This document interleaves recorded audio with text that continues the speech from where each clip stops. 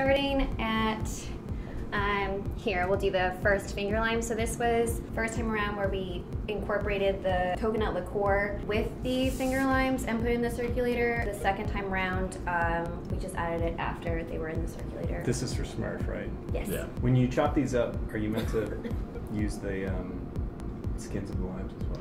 Yeah, skins and everything were in there. It got brought up yesterday that we usually robocoop them, which I don't think there's enough product for the book to robocoop 60 grams or whatever it is, 80 grams. 80 grams. And the second one, that you can taste the Kalani coconut, like it's very pronounced. And then this is the Doppia Bavande, but just the coffee portion. It almost seems a touch sweet. It does seem a little sweet.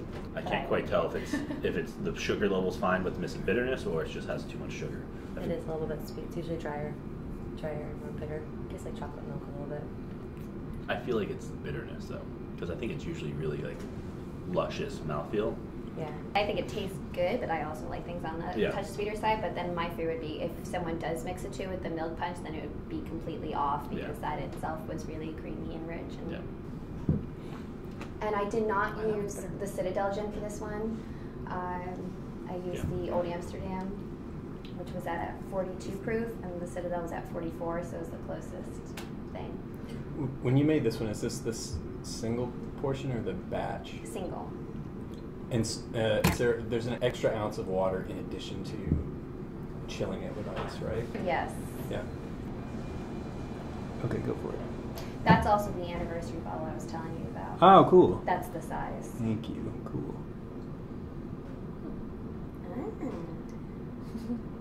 So, sorry, the difference between these two, it sounds like I need to adjust the wording in the recipe for this, right? Yes. Are you looking at it right now? Yeah. Cook on sous vide for 80 and for 20 minutes for an ice bath, strain through chinois. So after you strain, you then add Kalani coconut rum and then the toasted coconut tincture. Was it hard to blend this stuff, or did I make it large enough? It was kind of hard to blend. If you were to, let's say you're doing this at home, do you think it would be useful to say double the size of it just for blending purposes, or do you think that's wasteful?